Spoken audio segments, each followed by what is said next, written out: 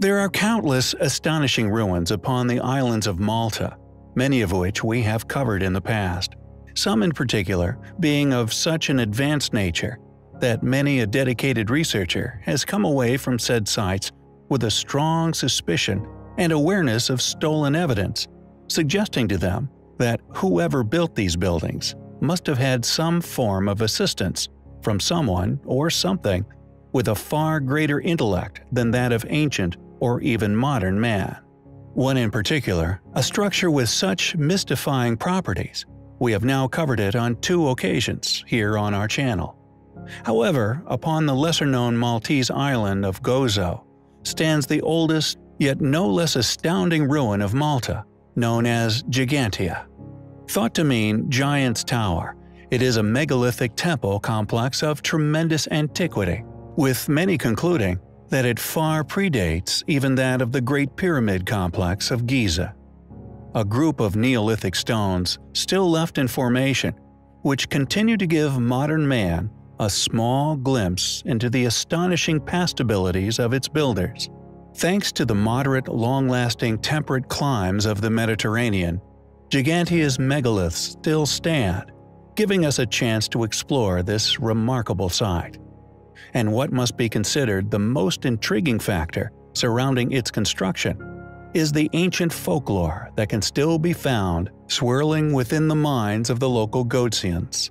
This legend tells of an ancient giant, a female, who long after her supposed demise continued to be worshipped here, with many of the temple's elements now recognized as ceremonial sites, specifically oriented around the rites of female fertility. This folklore has also been intriguingly corroborated by a number of astute, honest researchers who have, over the years, successfully unearthed numerous figurines and statues at site, specifically associated with this ancient cult. According to local Gozitan folklore, a giantess who ate nothing but bread, beans, and honey once bore a child here, from a man selected from the common people. And with the child hanging from her shoulder, she built these temples to not only use as her abode, but to later be used as her burial location, and thus a place of worship. Yet, according to academia, who disregard such legends as having any historical accuracy, still concede that the effort to create such a site was undeniably a remarkable feat, especially when one considers that these monuments were constructed at a time even before the wheel had been introduced, and indeed predates the invention of metal tools. However, as they so fervently deny the possibility of past ancient giants, we feel they should consider the most remarkable characteristics of Gigantia being the scale of its still existing yet highly eroded megalithic blocks, with some still in situ, weighing far in excess of 10 tons, somehow transported from a faraway location and placed within the temple walls with such ease and skill that to deny the fact that even if not the work of an ancient giant, but the accomplishments of a past civilization, that they were clearly far greater than those currently claimed within the history books, and to deny such reality to us is a sign of negligence in their responsibility to convey to a learning population the truth of world history. Who built Gigantia? How did they build it with such enormous stones and with such an awareness of cardinal orientations? Was it, as the legend states, once built single-handedly by an ancient female giant? We find the evidence to suggest such highly compelling. There are many sites in the modern world which are overlooked by mainstream academia, some due to their inexplicable nature, and others due to the controversial nature of the discoveries made during initial investigations. One such site is known as the Dover Mound, a large earthwork located in the state of Kentucky, a site which researchers have attributed to Native Americans. Now largely believed to have been a burial ground, this due to the 50 or so cremations which have been identified within the mound. Specifically attributed to a group known as the Adena people, However, one skeleton in particular, located at the site, escapes modern understanding. A 7-foot-tall giant skeleton of what is claimed as an Adena man was discovered. What was more interesting than his height, however, was his abnormally elongated head and disproportionately large torso in relation to his legs. This is not a unique find, however.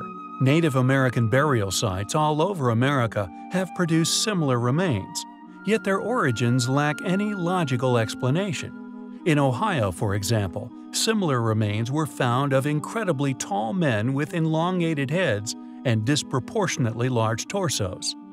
The remains were thought to have been of extraterrestrial, but scientific investigation claims to have confirmed these are definitely human remains.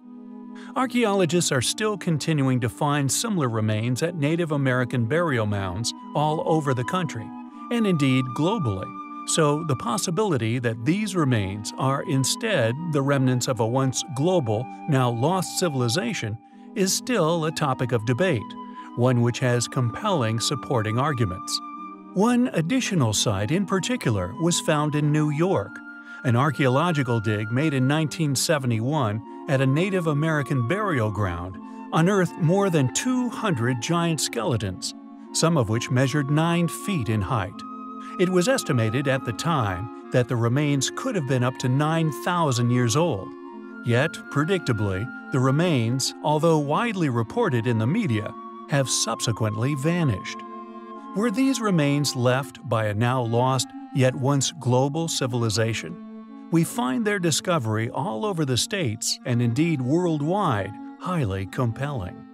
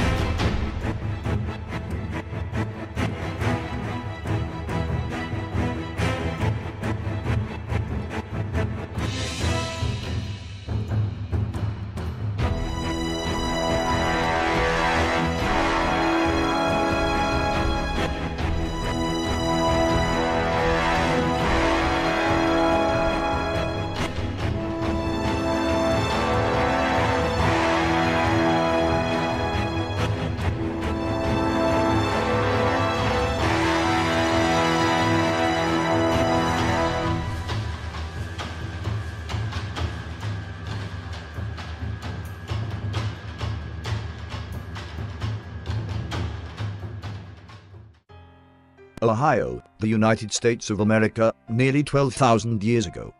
The Cherokee would descend from Northeast Asia to inhabit the Americas. Upon arrival, they were welcomed by a race of giant beings. They would become known as the Moon-Eyed People, a race of people far older than humans. It is said that they were responsible for the ancient ruins that now dot the landscape. The Cherokee called them the Moon-Eyed due to them only being able to see in the dark. During the day they had very poor eyesight. From the book, Old World Roots of the Cherokee, Chapter 5, What kind of Indians lived in the territory the Choctaw and Chickasaw? According to local traditions, and confirmed by excavations of bones in Tennessee, a race of white giants.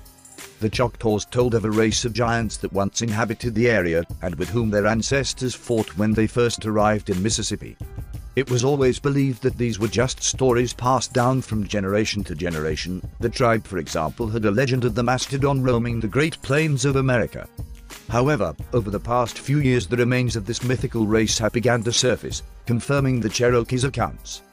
This story was told by Comanches in 1857, many moons ago. A race of white men, 10 feet high, and far more rich and powerful than any white people now living, inhabited a large range of country, extending from the rising to the setting sun. Their fortifications crowned the summits of the mountains, protecting their cities in the valleys. They excelled every other nation on earth, either before or since, in all manner of cunning handicraft. They were brave and warlike, ruling over the land they had wrested from its ancient possessors with a high and haughty hand. They drove the Indians from their homes by the sword, and occupied the valleys in which their fathers had dwelt before them. The remnants of their fortresses, and the crumbling ruins that surrounded us all, is what remained of their mighty cities. In agreement, the Indian trader Adair often referred to the Nanishtahualo as departed white ghosts, vested with spiritual powers whose descendants were priests and magicians. Navajo legends speak of the Star-Nape people, a regal race of white giants endowed with mining technology who dominated the West, enslaved lesser tribes and had strongholds all through the Americas. The remains support legends of this race of giants having multiple sets of teeth, and having been over 10 feet in height. The remains have been officially exhumed, but alas not officially covered in the press. It is as if we are now at a point of paradigm destruction.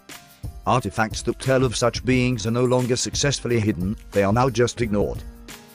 Following some archaeological evidence found regarding this giant race, they practiced a mother goddess religion. They possessed copper, not bronze, axes. Polished slate tools have been found, including fishing plummets, which were apparently regarded as sacred. Belief that the grandmother moon was the repository of souls, a diet of mainly shellfish and seafood. The building of fish weirs on North American rivers to trap migrating eels. This is a form of fishing known as elvering, but due to plummeting stocks it is now widely regarded as detrimental to the ecosystem. Certain vegetarian habits, wild rice, for instance, inscriptions on artifacts, especially pipes, often buried with the dead, use of coal and petroleum, weaving and looms, knowledge of seafaring, mathematics and engineering, including canals and irrigation, burying of a dog with a child to guard the latter in the afterlife, a language apparently Afro-Asiatic and close to Semitic tongues, and kingcraft. Nobles were buried in seated positions on thrones surrounded by a coterie of their retainers. They also had flatter heads and 6 fingers and toes. Were these giants highly advanced? Did they build the pyramids? There is also many contradictory tales across the earth, which speak of primitive, cannibalistic beasts, enslaved and used for their strength, yet no legend has ever been corroborated with such compelling archaeology as the Moon-Eyed People of Ohio. Where these races of giants came from, or indeed where they went, is a question which needs to be answered. Georgios Tsoukalos goes deep. The only way the ancient astronaut theory can be disproven is when the extraterrestrials show up and say we were never here in the past.